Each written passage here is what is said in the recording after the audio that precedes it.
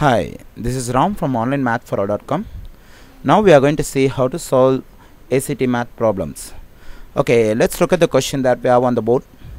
If x greater than 0 and x square negative 2x negative 35 is equal to 0, then the value of x square is. So we have to get the value of x square. So to get the value of x square, first we have to know the value of x. We will be able to get the value of x from the given quadratic equation, that is x square negative 2x negative 35 is equal to 0. If I solve this quadratic equation x square negative 2x negative 35 is equal to 0, I'll be able to get two values for x. Okay, let us solve the given quadratic equation. So to solve the given quadratic equation, what I need to do is I have to factor the constant term in the quadratic equation. That is, I have to get two factors for negative 35. Now I'm going to get two factors for negative 35, so that the product of two factors will be equal to negative 35 and the sum of two factors will be equal to negative 2, that is the coefficient of x.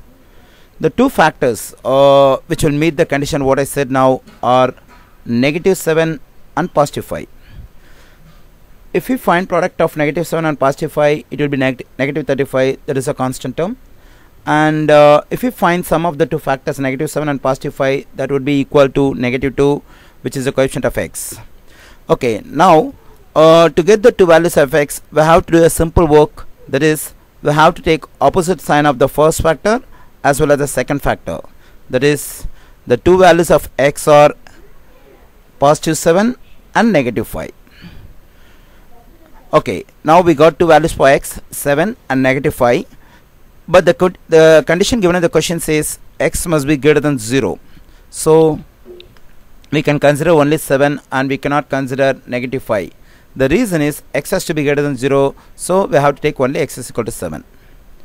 Okay, the next step what we have to do is, since x is equal to 7, if I get x square, I'll get x square is equal to 7 square. Finally, the value of x square is equal to 49. Thank you.